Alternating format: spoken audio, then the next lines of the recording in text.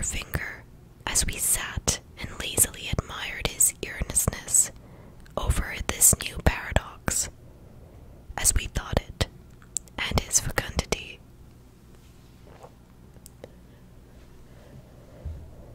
You must follow me carefully. I shall have to controvert one or two ideas that are almost universally accepted. The geometry, for instance, they taught you at school is founded on a misconception. Is not that rather a large thing to expect us to begin upon? Said Philby, an argumentative person with red hair. I do not mean to ask you to accept anything without reasonable ground for it. You will soon admit as much as I need from you. You know, of course, that a mathematical line, a line of thickness nil, has no real existence. They taught you that.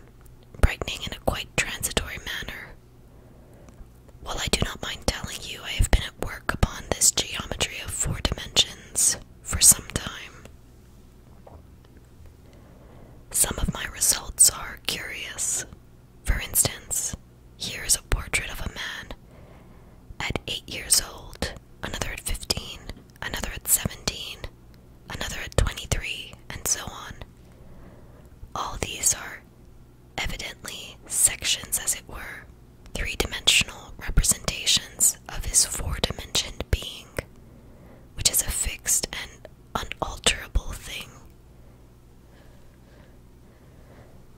Scientific people preceded the time traveler after the pause required for the proper assimilation of this know very well that time is only a kind of space. Here's a popular scientific diagram, a weather record. This line I trace with my finger shows the movement of the barometer. Yesterday it was so high. Yesterday night it fell. Then this morning it rose again, and so gently upward to here. Surely the mercury did not trace this line in any of the dimensions of space, generally recognized.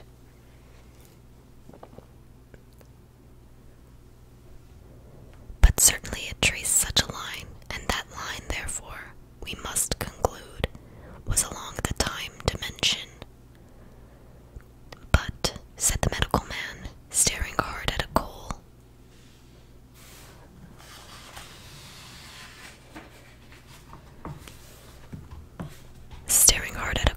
in the fire, if time is really only a fourth dimension of space, why is it, and why has it always been, regarded as something different?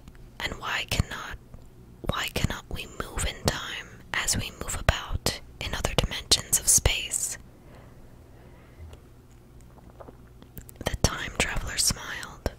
Are you sure we cannot move? The time traveler smiled. Are you sure we can move freely in space? Right and left we can go, backward and forward freely enough, and men have always done so. I admit we move freely in two dimensions, but how about up and down? Gravitation limits us there. Not exactly, said the medical man. There are balloons. But before the balloons, save for spasmodic jumping and the inequalities of the surface, man had no freedom of vertical movement.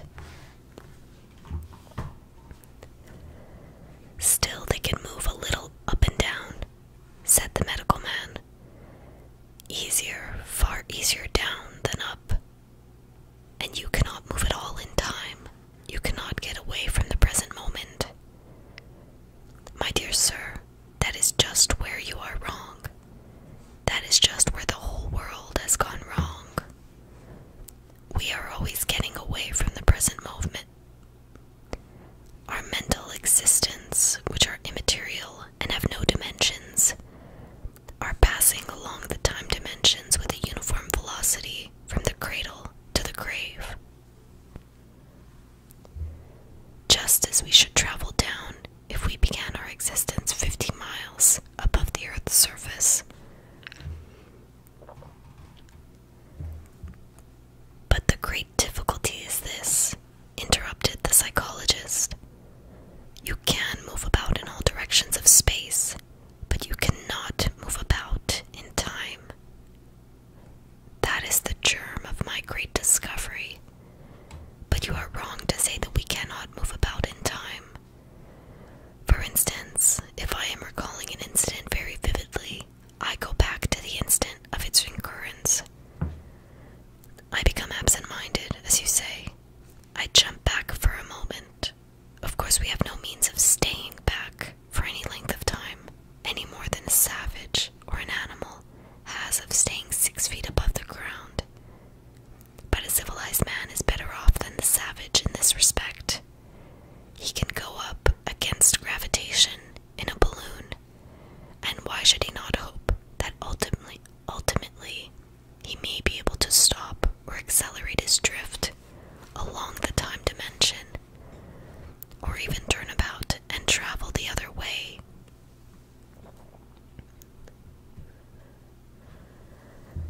Oh, this, began Philby, is all. Why not? Said the time traveler. It's against reason, said Philby.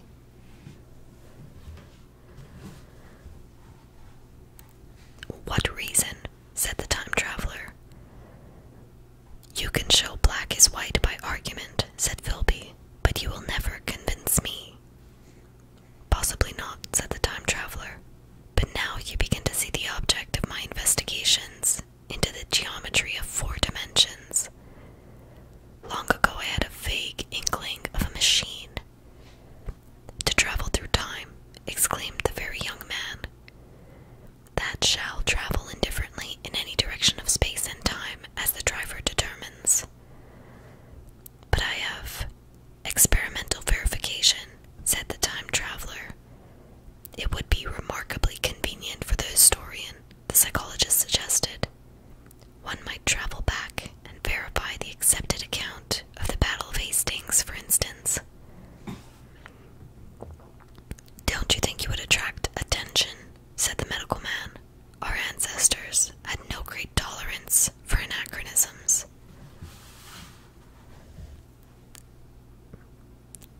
might get one's Greek from the very lips of Homer and Plato, the very young man thought. In which case they would certainly plow you for the little go. The German scholars have improved Greek so much. Then there is the future, said the very young man. Just think, one might invest all one's money, leave it to accumulate at interest, and hurry on ahead.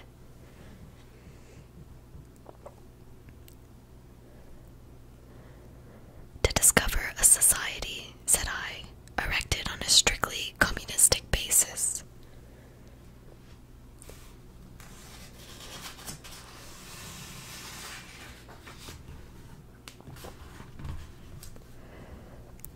Of all the wild, extravagant theories, began the psychologist.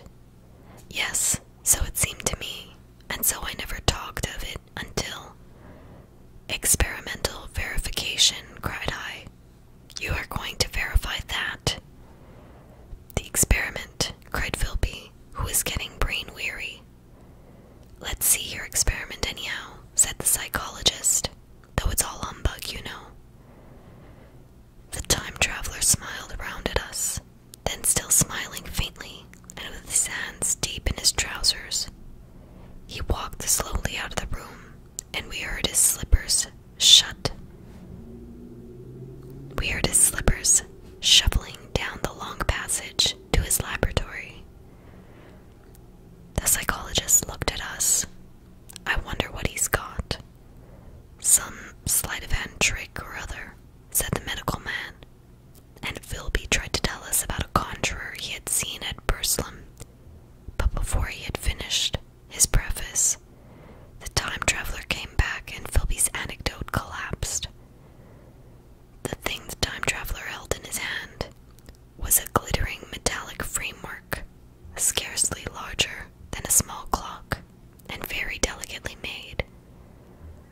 There was ivory in it, and some transparent crystalline substance. And now I must be explicit, for this that follows, unless his explanation is to be accepted, is an absolutely unaccountable thing. He took one of the small octagonal tables that were scattered about the room and set it in front of the fire with 2 legs on the hearthrug. On this table he placed the mechanism. Then he drew up a chair and sat down. The only other object on the table was a small shaded lamp, the bright light of which fell upon the model. There were also perhaps a dozen candles about, 2 in brass candlesticks upon the mantel, and several in sconces, so that the room was brilliantly illuminated. I sat in a low armchair nearest the fire, and I drew this forward so as to be almost between the time-traveler and the fireplace.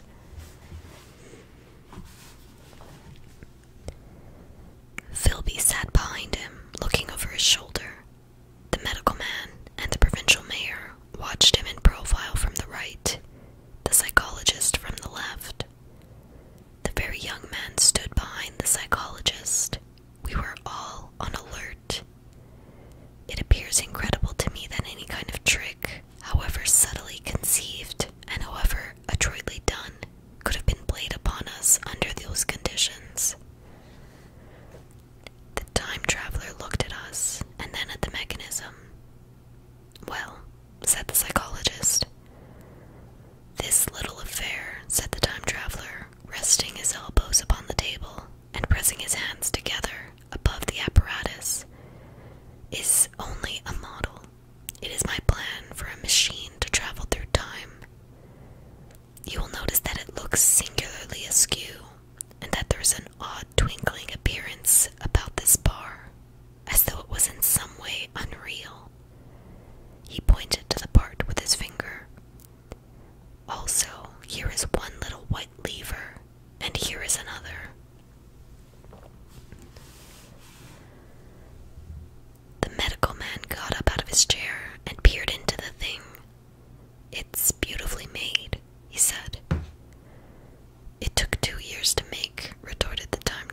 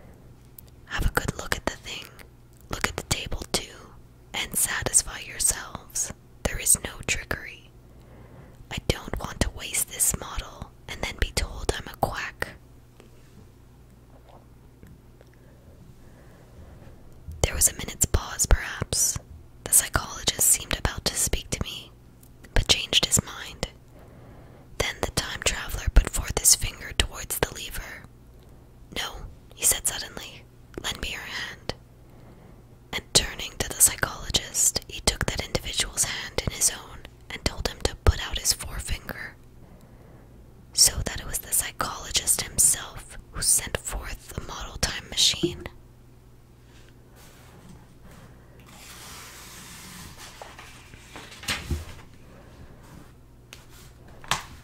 Who set forth the model time machine on its interminable voyage?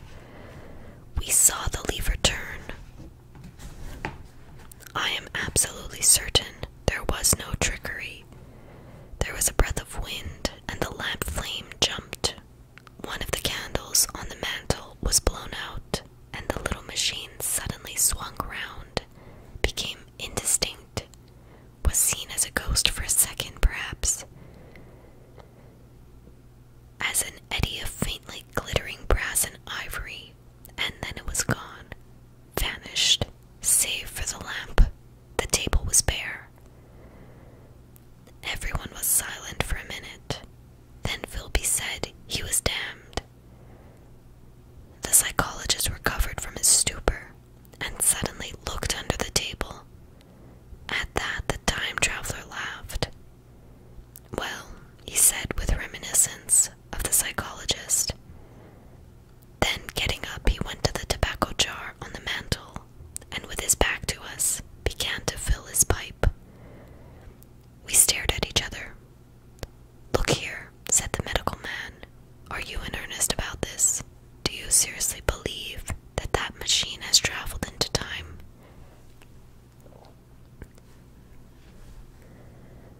Certainly, said the time traveler, stooping to light a spill at the fire. Then he turned, lighting his pipe, to look at the psychologist's face. The psychologist, to show that he was not unhinged, helped himself to a cigar and tried to light it uncut. What is more, I have a big machine nearly finished in there. He indicated the laboratory. And when that is put together, I mean to have a journey on my own account. You mean to say that the machine has traveled into the future, said Philby. Into the future or the past, I don't for certain know which. After an interval, the psychologist had an inspiration. It must have gone into the past if it has gone anywhere, he said.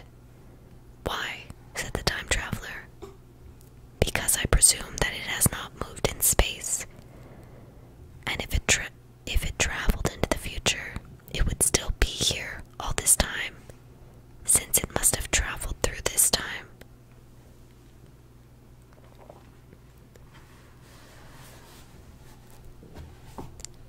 But, I said, if it traveled into the past, it would have been visible when we came first into this room, and last Thursday when we were here, and the Thursday before that, and so forth. Serious objections, remarked the provincial mayor with an air of impartiality, turning towards the time traveler. Not a bit, said the time traveler, and to the psychologist.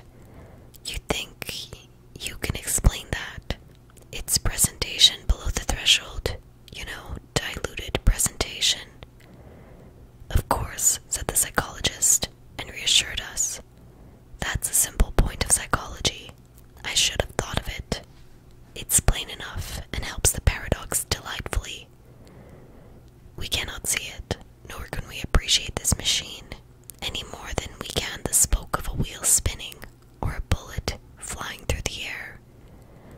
If it is traveling through time 50 times or 100 times faster than we are, if it gets through a minute while we get through a second, the impression it creates will of course be only 1/50th or 100th of what it would make if it were not traveling in time. That's plain enough.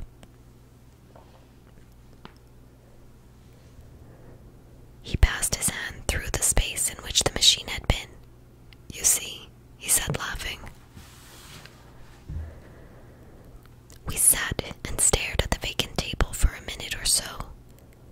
Then, the time traveler asked us what we thought of it all. It sounds plausible enough tonight, said the medical man, but wait until tomorrow.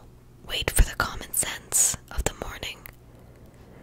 Would you like to see the time machine itself? Asked the time traveler.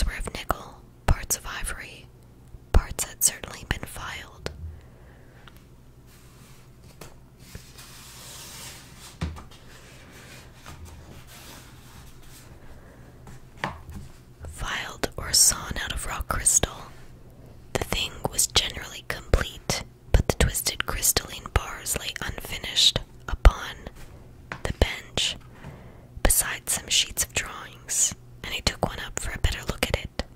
Quartz, it seemed to be. "Look here," said the medical man. "Are you perfectly serious? Or is this a trick, like that ghost you showed us last Christmas?"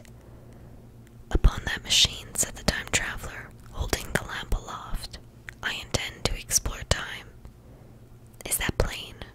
I was never more serious in my life." None of us quite knew how to take it. I caught Philby's eye over the shoulder of the medical man, and he winked at me, solemnly.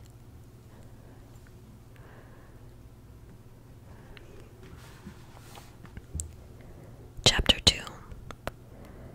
I think that at that time, none of us quite believed in the time machine.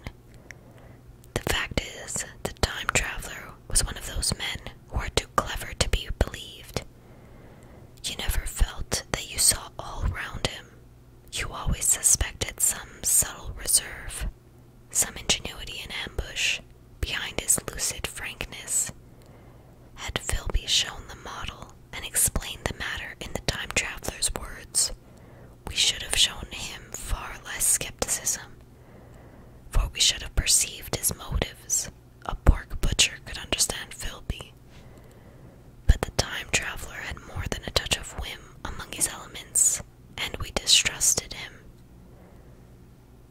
Things that would have made the frame of a less clever man seemed tricks in his hands. It is a mistake to do things too easily. The serious people who took him seriously never felt quite sure of his deportment. They were somehow aware that trusting their reputations for judgment with him was like furnishing a nursery with eggshell china.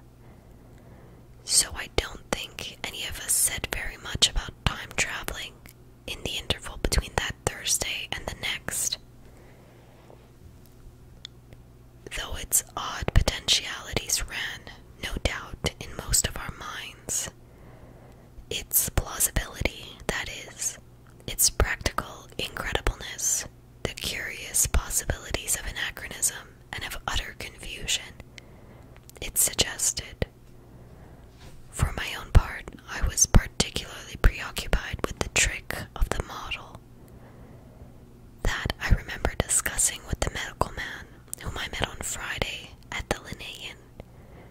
He said he had seen a similar thing at Tübingen, and laid considerable stress on the blowing out of the candle, but how the trick was done he could not explain.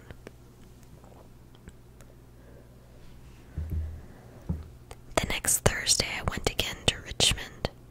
I suppose I was one of the time traveler's most constant guests, and arriving late, found 4 or 5 men already assembled in his drawing room. The medical man was standing before the fire, with a sheet of paper in one hand and his watch in the other. I looked round for the time traveler, and "It's 7:30 now," said the medical man. "I suppose we'd better have dinner." "Where's?" said I, naming our host. "You've just come. It's rather odd. He's unavoidably detained. He asks me in this note to lead off with dinner at 7 if he's not back. Says he'll explain when he comes." "It seems a pity to let the dinner spoil," said the editor of a well-known daily paper, and thereupon the doctor rang the bell. The psychologist was the only person, besides the doctor and myself, who had attended the previous dinner. The other men were Blank, the editor aforementioned, a certain journalist, and another quiet, shy man with a beard, whom I didn't know, and who, as far as my observation went,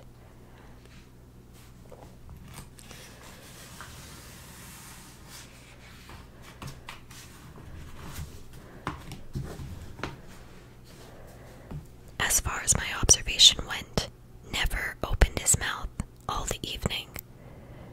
There was some speculation at the dinner table about the time traveler's absence, and I suggested time travel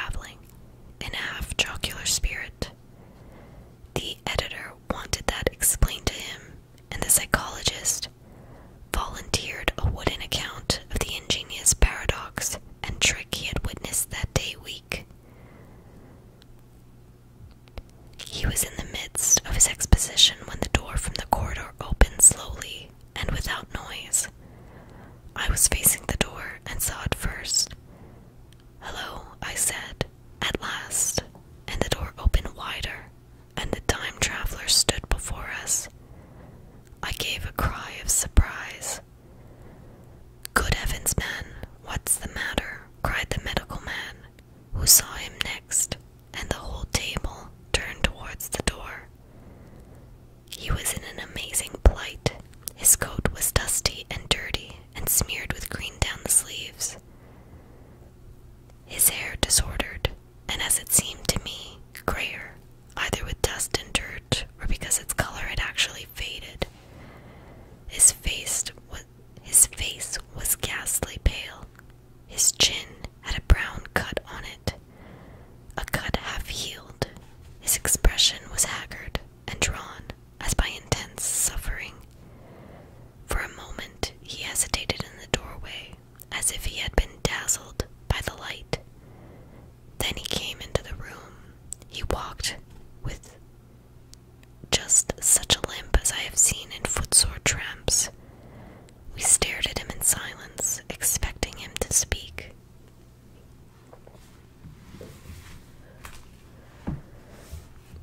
He said not a word, but came painfully to the table and made a motion toward the wine. The editor filled a glass of champagne and pushed it towards him. He drained it, and it seemed to do him good, for he looked around the table, and the ghost of his old smile flickered across his face. "What on earth have you been up to, man?" said the doctor. The time traveler did not seem to hear. "Don't let me disturb you," he said with a certain faltering articulation. "I'm all right." He stopped, held out his glass for more, and took it off at a draught. "That's good," he said. His eyes grew brighter, and a faint color came into his cheeks. His glance flickered over our faces with a certain dull approval, and then went around the warm and comfortable room. Then he spoke again, still as if he were feeling his way among his words. "I'm going to wash and dress, and then I'll come down and explain things. Save me some of that mutton. I'm starving for a bit of meat." He looked across at the editor, who was a rare visitor, and hoped he was all right. The editor began a question. "Tell you presently," said the time traveler. "I'm funny. Be all right in a minute." He put down his glass and walked towards the staircase door. Again I remarked his lameness and the soft padding sound of his footfall, and standing up in my place, I saw his feet as he went out. He had nothing on them but a pair of tattered, blood-stained socks. Then the door closed upon him. I had half a mind to follow, till I remembered how he detested any fuss about himself. For a minute, perhaps, my mind was wool-gathering. Then, remarkable behavior of an eminent scientist, I heard the editor say, thinking, after his wont, in headlines. And this brought my attention back to the bright dinner table. "What's the game?" said the journalist. "Has he been doing the amateur cadger?" "I don't follow." I met the eye of the psychologist and read my own interpretation in his face. I thought of the time traveler limping painfully upstairs. I don't think anyone else had noticed his lameness.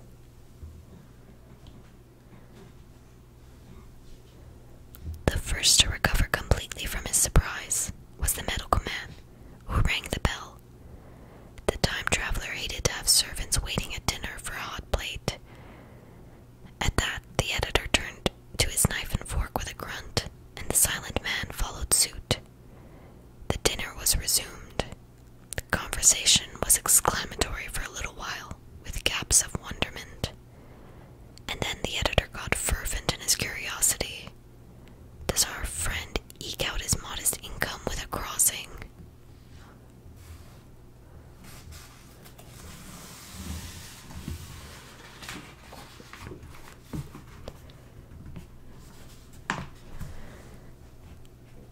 I feel assured it's this business of the time machine, I said, and took up the psychologist's account of our previous meeting. The new guests were frankly incredulous.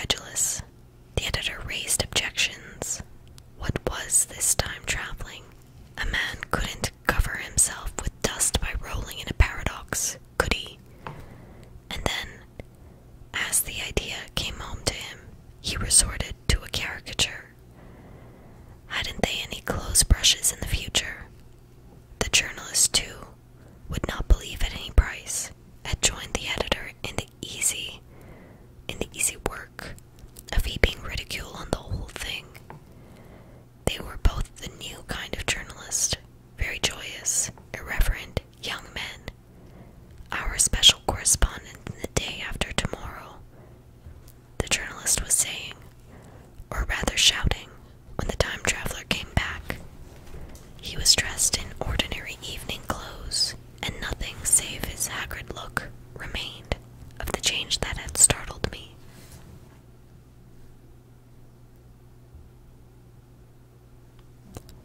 "I say," said the editor hilariously, "these chaps here say you have been traveling into the middle of next week. Tell us all about Roseberry, will you?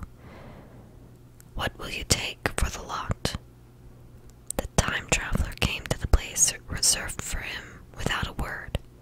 He smiled quietly in his old way. "Where's my mutton?" he said. What a treat it is to stick a fork into meat again. "Story," cried the editor. "Story be damned," said the time traveler. "I want something to eat. I won't say a word until I get some peptone into my arteries. Thanks. And the salt." "One word," said I. "Have you been time traveling?" "Yes," said the time traveler, with his mouth full, nodding his head.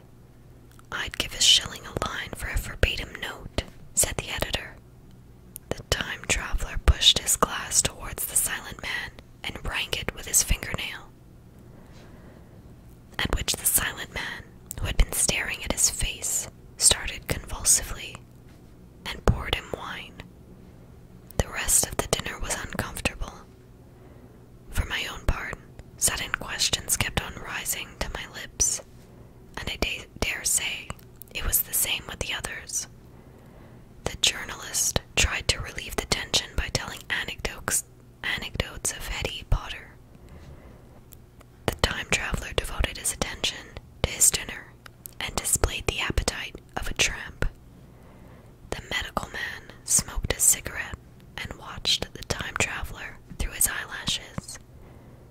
The silent man seemed even more clumsy than usual and drank champagne with regularity and determination out of sheer nervousness. At last, the time traveler pushed his plate away and looked round us. "I suppose I must apologize," he said. "I was simply starving. I've had a most amazing time."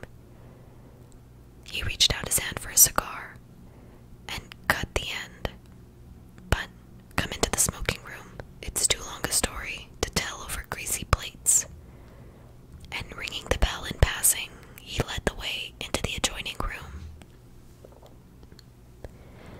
"You have told Blank and Dash and Joe's about the machine," he said to me, leaning back in his easy chair and naming the 3 new guests. "But the thing's a mere paradox," said the editor. "I can't argue tonight. I don't mind telling you the story, but I can't argue. I will," he went on, "tell you the story of what has happened to me, if you like, but you must refrain from interruptions. I want to tell it, badly. Most of it will sound like lying, so be it. It's true, every word of it, all the same. I was in my laboratory at 4 o'clock, and since then,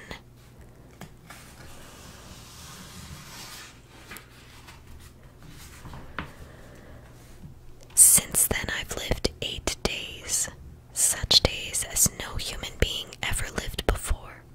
I'm nearly worn out, but I shan't sleep till I've told this thing over to you. Then I shall go to bed. But no interruptions. Is it agreed?" "Agreed," said the editor, and the rest of us echoed, "Agreed." And with that the time traveler began his story, as I have set it forth. He sat back in his chair at first and spoke like a weary man. Afterwards, he got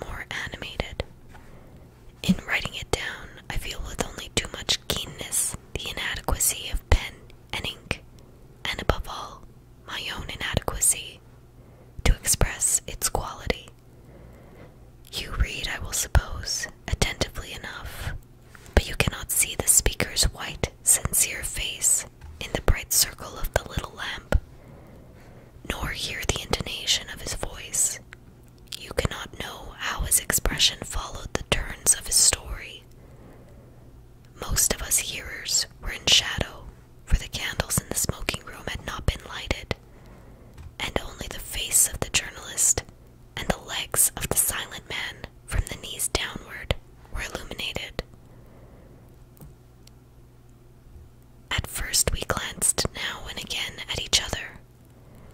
After a time we ceased to do that and looked only at the time traveler's face.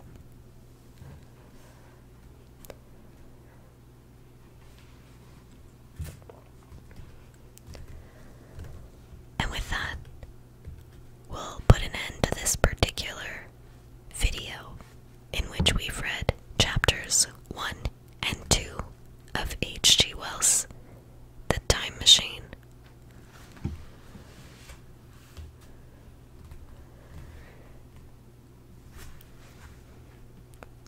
Thank you once again to our wonderful commenter who suggested that we read this story.